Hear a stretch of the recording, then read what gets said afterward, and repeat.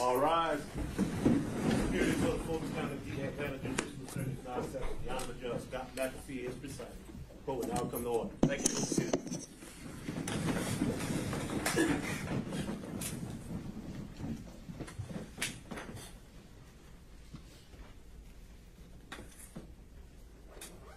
All right, let's go on the record with 23 SC 188947.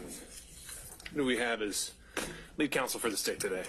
Good afternoon, Judge Nathan Wade, Special Prosecutor for the state. Here present at the council table with me, I have Executive District Attorney Daisha Young, Deputy District Attorney Will Wooten, and Special Prosecutor John Floyd. All right, thank you, Mr. Wade. And for Mr. Chesborough, who's lead counsel today. Good morning, Your Honor. My name is Scott Grubman. I'm representing Mr. Chesborough, and with me I have co-counsel Manny Aurora. All right, and Mr. Grubman, have you received express authority to waive your client's presence today? All right. And who do we have for Ms. Powell? Brian Rafferty on behalf of Ms. Powell, Your Honor, and I have received express permission to waive her appearance. Okay, thank you, sir. All right, so just a few preliminary thoughts before we kick things off. To be clear, the scheduling order we entered for Mr. Chesborough earlier last week didn't contain any kind of a ruling on severance. So the plan would be to try to resolve as many of these issues as we can this week and to begin entering scheduling orders for the remaining defendants by either the end of this week or the early next week. So with that, is there anything else we should take up before diving into argument? Mr. Wade? Judge, the court had asked the state to be prepared to respond in its notice of the hearing, asked the state to be prepared to respond to a certain questions, a good faith estimate in terms of time, how many witnesses, and so forth. We're prepared to do that if the court would like. Okay, well, let's do that during your argument in response after we hear from defense on their motions. Okay. Okay, so I think just taking it alphabetically, there were two motions we've scheduled to be heard today from Mr. Chesborough. So, Mr. Grubman, floor is yours, and I think the idea would be to try to limit this to 20 to 30 minutes. We'll see where the discussion takes us and go from there. Would Your Honor, would it be acceptable for Your Honor if me and my co-counsel, Mr. Aurora, there's kind of a natural split. I'd like to talk about the kind of groups of facts that will go to both of our motions, both the motion to sever counts and the motion to sever from Ms. Powell. I believe the court indicated you would want to hear arguments on both. And then Mr. Aurora will talk more specifically about the statutory factors, if that's okay with Your Honor. And it won't take more, we won't take up more time than any one of us would have. Okay, have at it. Thank you, Your Honor. Your Honor, I want to start off by saying we recognize this is a RICO prosecution. We recognize that, and we do recognize that part of RICO is, providing prosecutors, at least the state would argue this, and there is some case law to suggest this, providing prosecutors with a little more ability to bring in conduct that's maybe broader than had they charged a direct crime. For example, in this case, there are, I would argue, 3, 4, or 5 separate alleged conspiracies really contained in one alleged conspiracy in this indictment. Mr. Chesborough is only concerned in terms of the evidence or allegations with what I'm going to call the alternate elector alleged conspiracy. The allegations contained in the indictment, and of course I'm not saying that I believe they are true, but accepting them as true, shows that Mr. Chesborough, at most, was only involved in that aspect of the conspiracy. Specifically, the allegations showed that Mr. Chesborough received approximately 18 emails, all in his role as an attorney for the Trump campaign, asked to opine on the application of the 12th Amendment to the United States Constitution and the Electoral Compact, and then several other emails. Most of those additional emails were simply transmitting the memos that Mr. Chesborough wrote that are alleged in the indictment, and one or two other emails to certain state officials discussing the logistics of how to go through the Electoral Compact. So that's what I'll call the alternate elector alleged conspiracy. Mr. Chesborough has been indicted as part of that conspiracy. He's alleged to be part of that conspiracy. Obviously, we will defend those charges, but that's conspiracy A, if you will. Then there are two or three other conspiracies. With all due respect to Ms. Powell, and nothing I say, of course, in this should indicate whatsoever that I'm commenting on the evidence against Ms. Powell. And I apologize, I know that's not Ms. Powell, but her representative, Mr. Rafferty. Ms. Powell is alleged to have engaged in a conspiracy, again, just accepting the allegations in the indictment as true, dealing with the computer systems down in Coffee County, Georgia. And those computer systems, as we allege in our indictment, Mr. Chesborough, or I'm sorry, in our motions, Mr. Chesborough is not even alleged to have undertaken anything, even remotely related to the Coffee County conspiracy, which I'll call it. Then there's a third alleged conspiracy. And that third alleged conspiracy I'll call, I don't necessarily want to use her name because of the circumstances, but the poll worker conspiracy, where there are allegations that certain individuals named in the indictment went and tried to apply some pressure tactics to a certain poll worker that I believe works here, lives here in Fulton County. That is also a conspiracy that in no way, shape, or form involves Mr. Chesborough. And again, that's not my defense take on it. That's according to the allegations in the indictment. Now, again, as I started off, Your Honor, I understand that RICO does provide flexibility.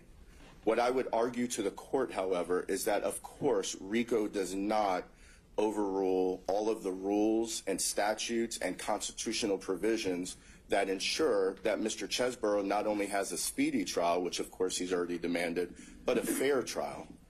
And Mr. Aurora will talk more about the detailed case law, but it's pretty clear here, Your Honor, that if this case were allowed to go to trial with either all 19 defendants, which obviously it seems like that's probably not going to happen, but even with just Mr. Chesborough and Ms. Powell, you're going to have two cases in one.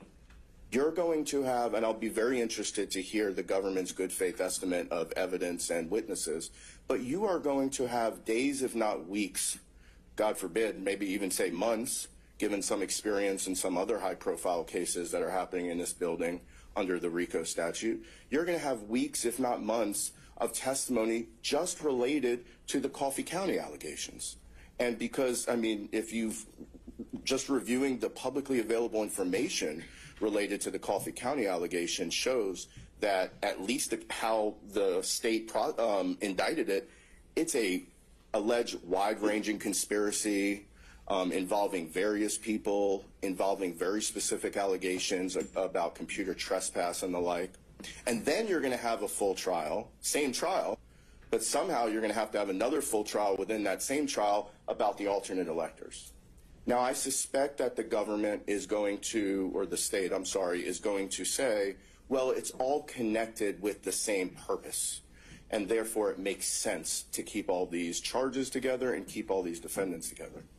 But, Your Honor, I would ask you to please keep in mind that the purpose that we're talking about here, I mean, I guess you can say the purpose is to elect Donald Trump president.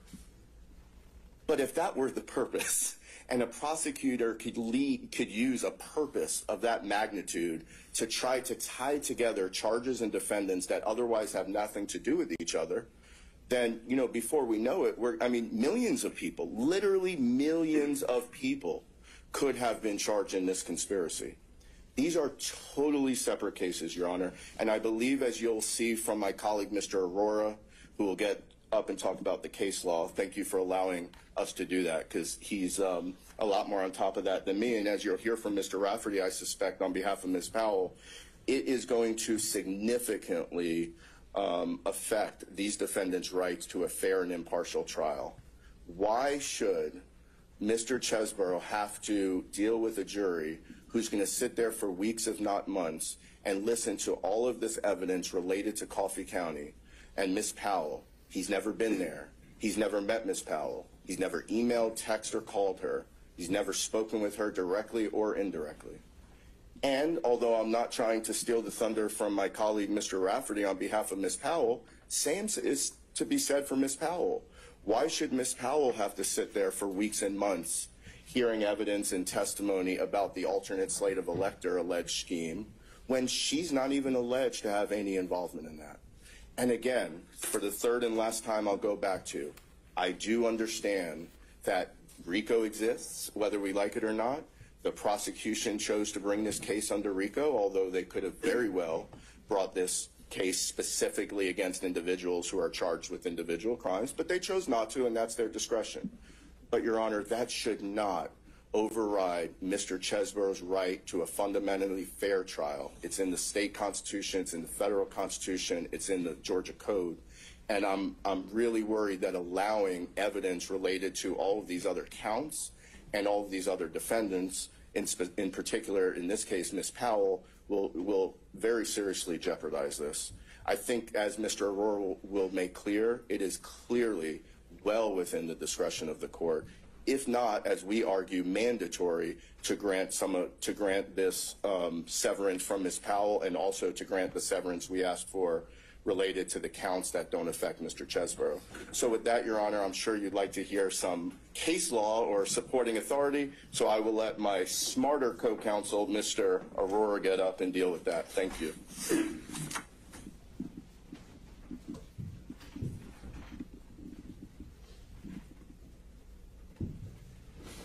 Good morning, Your Honor. Which motion do you want me to address first, the severance of the counts or the parties? Yeah, why don't we dive into the severance of defendants? I think that's the one that we might have more to talk about.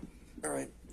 Well, I think, Your Honor, when you were a DA, probably battled against each other on some of these types of issues, trying to get severances together, but that was in another lifetime, I guess.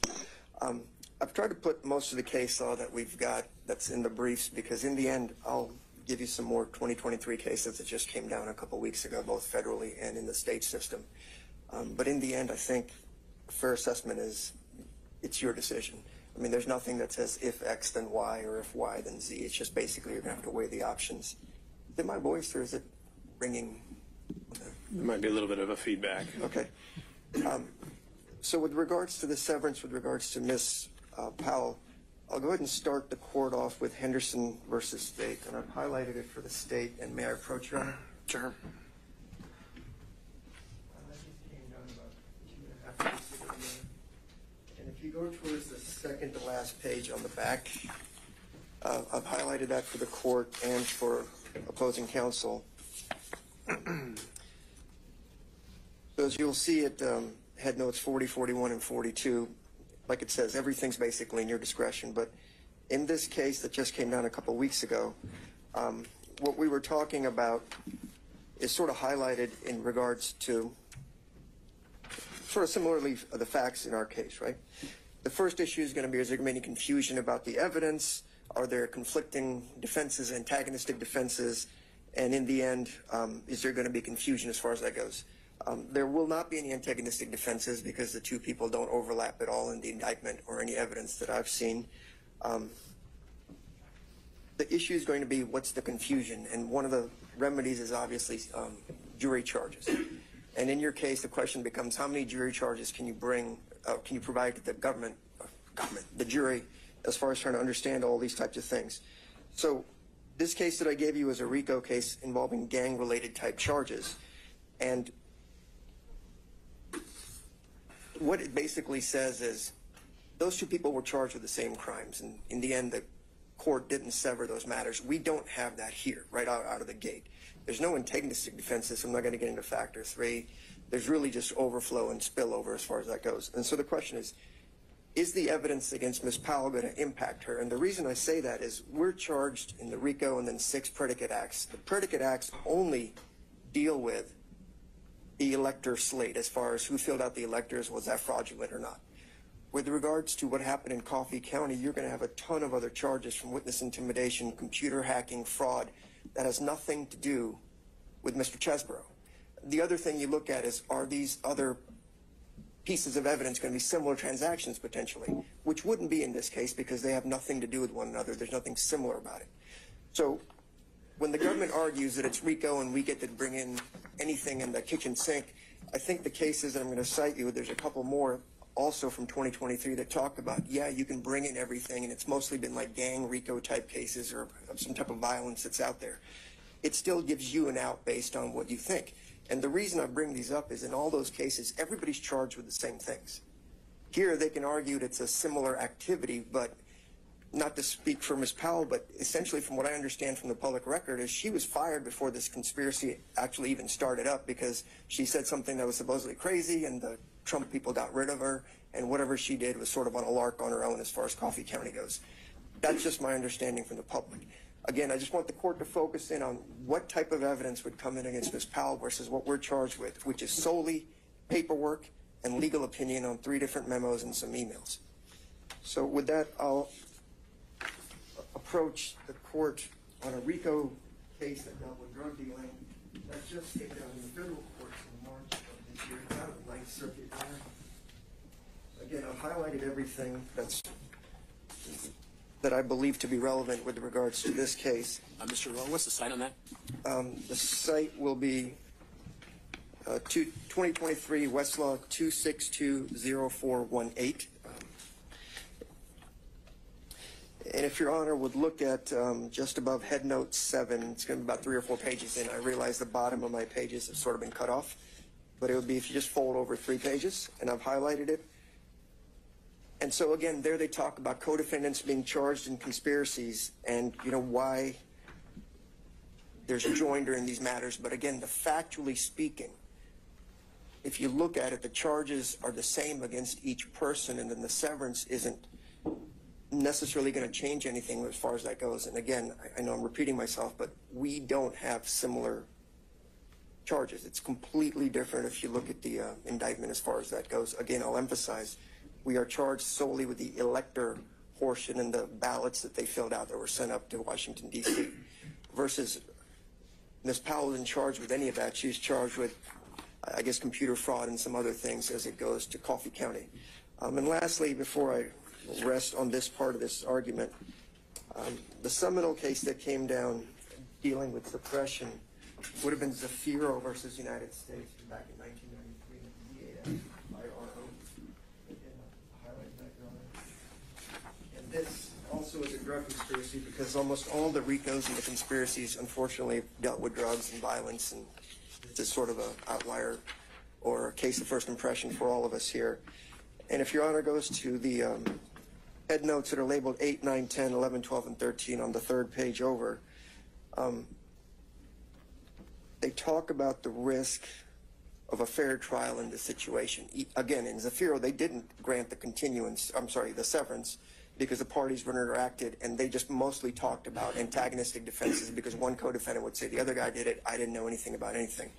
But they also talk about what evidence could have been admitted that wouldn't be considered against someone else. And so in our position is, if you look at Georgia case law, it talks about would they be similar transactions so they could come in or some other vehicle.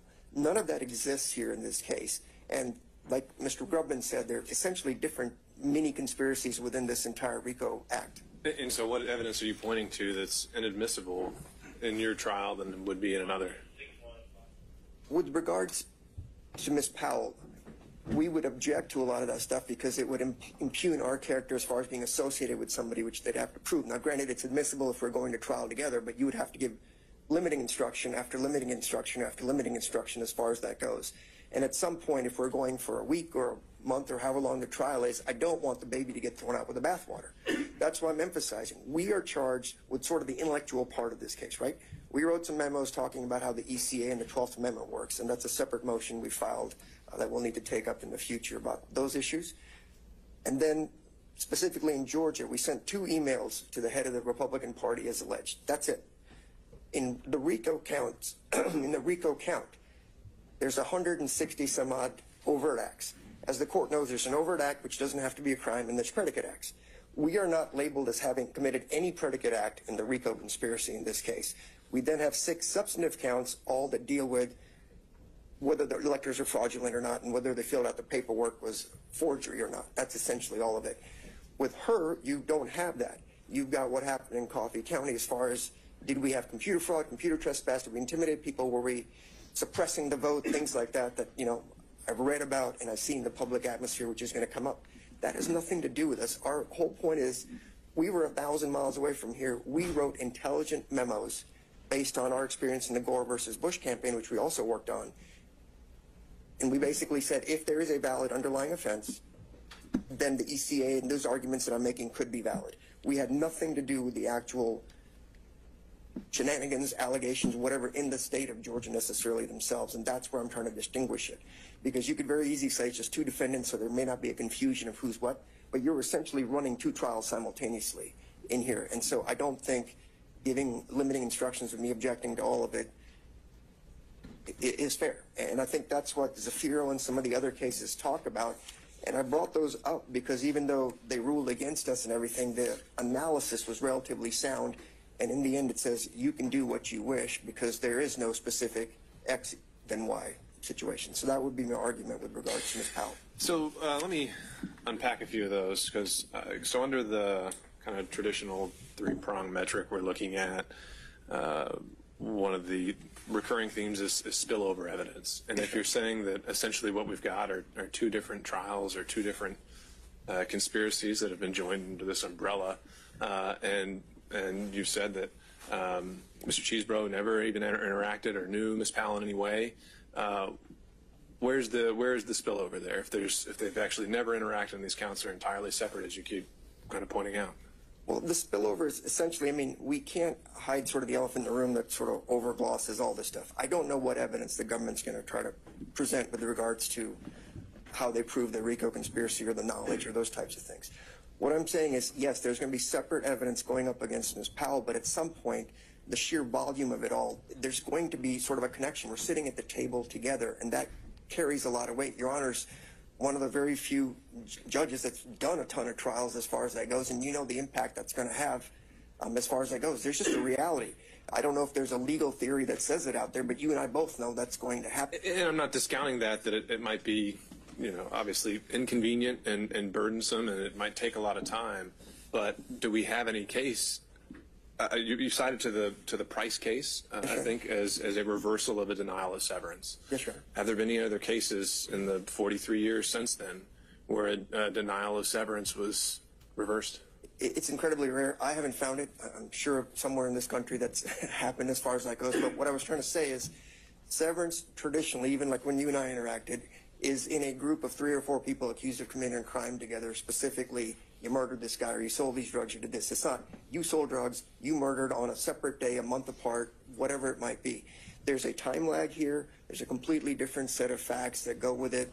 There's no interaction or knowledge as far as the parties go. So there's no way for us to presume how much damage that the evidence against one person might eventually spill over regardless of the instructions. And that's what I cited to you in the Griffin case, you know, out of Georgia from 2000 by the Supreme Court. It's a decision you have to make. I can't presume any of that, but having a ton of experience, you having a ton of experience in trials, you know that that is a substantial risk as far as impacting a fair trial, because her charges are way more provocative versus the boring old charges that we have as far as just sort of the paperwork type situation. And that's what I worry about, because it tinges on racial issues, voter suppression, all those kinds of things are going to come up, you know, based on what's happened in Coffee County.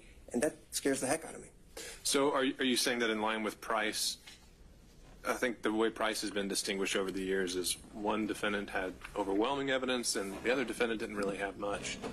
Are you saying there's a defendant here who has overwhelming evidence as compared to your situation? Well, I don't have discovery yet, so I can't necessarily say. I can just base it on what I think the evidence is going to be. I don't know if I'd call it overwhelming. It's completely different, and I'm sure there's going to be a ton of it from what I've